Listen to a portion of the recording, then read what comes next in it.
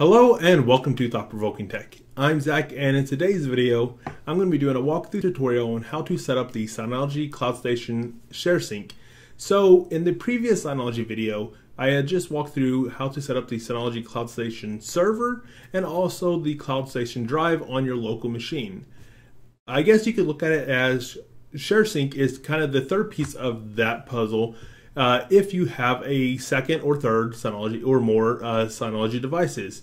In the most basic forms, ShareSync is essentially the Cloud Station drive, but designed for a Synology device instead of for a Windows or Mac or Linux machine. So with that in mind, let's go ahead and jump to the tutorial. It should be a fairly quick video because we've already gone through the tutorial on how to set up a Cloud Station server. So we're just going to be setting up this ShareSync part of this operation.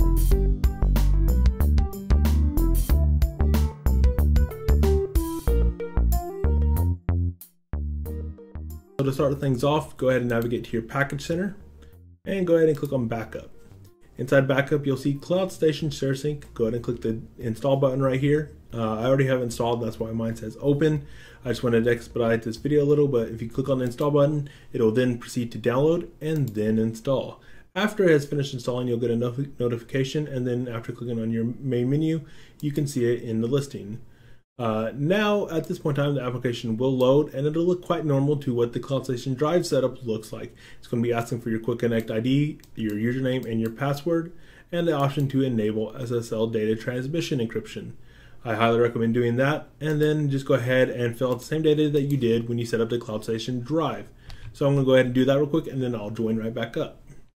So after entering your Quick Connect ID, your username and password, and clicking next, it'll go ahead and test the connection, and after that has completed, then you'll be brought to this screen.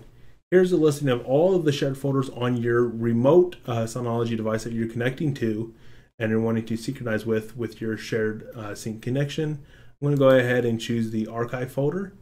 And you can see here that it's my local folder is the archive folder. It's going ahead and made one or found one that's named the same thing. Since I already have an archive folder on my local machine, it's going to use that one. And on this one, if I would choose it with the default settings, it would create a shared drive called Cloud Sync.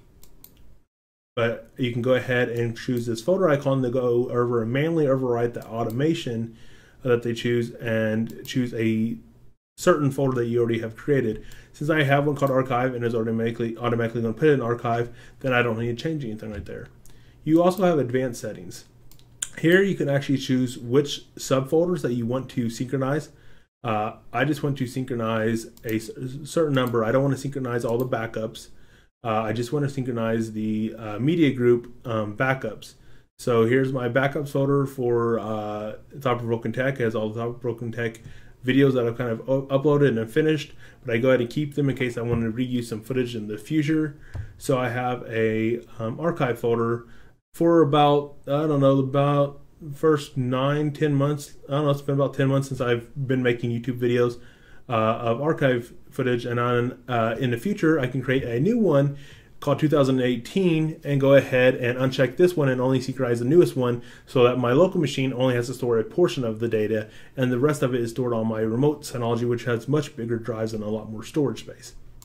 So I'm just going to go ahead and synchronize just my media group archive for this current year. I went ahead and made it 16/17 because I started in late 16 making videos, so I didn't want to have like one little archive just by itself. So I went ahead and made 16/17 because I just recently made the archive about a couple months ago, and I just wanted to throw everything in there that I had done prior to that point.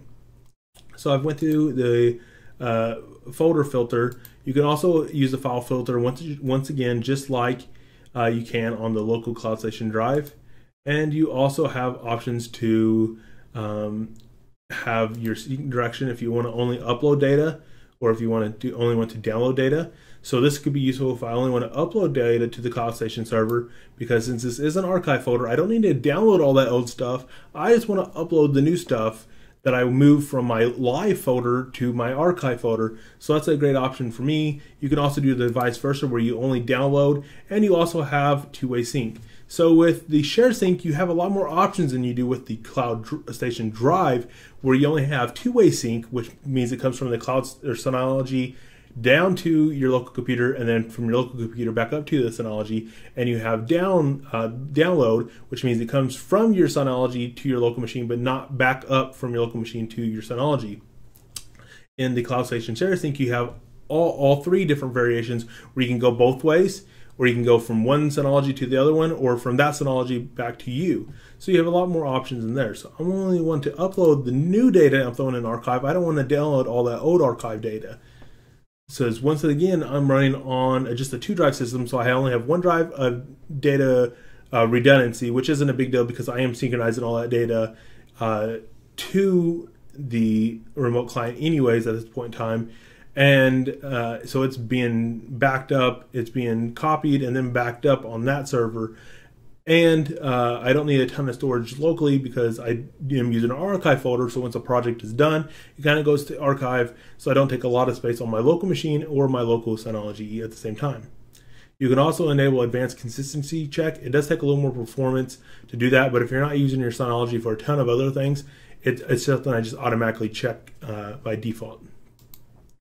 So that's pretty much it for setting up that. You'll go ahead and connect and go through the settings, and you'll see a check mark here. Since I am only uploading data, there's nothing in that folder right now because I just created it.